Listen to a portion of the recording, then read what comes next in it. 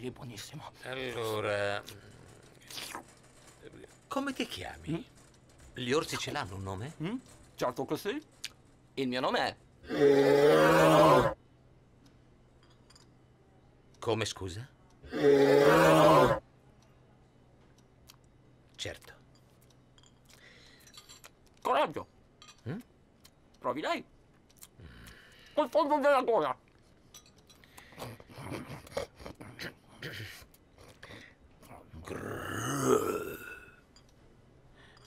Signor Brown, non dica parolacce, la prego.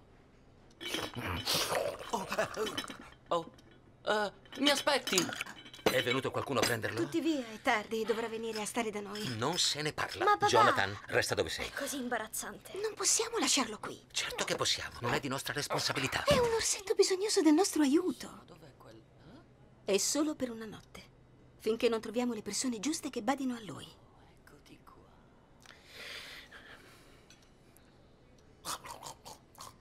D'accordo.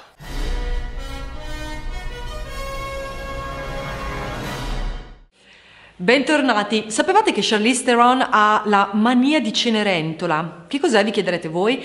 Pare che sia una cosa abbastanza diffusa a Hollywood e consiste nell'essere ossessionati da ordine e pulizia al punto da diventare compulsivi. Charlize Theron vede nel disordine degli armadi un nemico del suo karma. Quando mi sdraio a letto non riesco a dormire perché penso, mi sa che nell'armadio ho visto qualcosa che non dovrebbe essere lì. Ha ammesso la bella attrice australiana.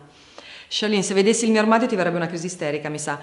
Altro video, altra curiosità. A presto.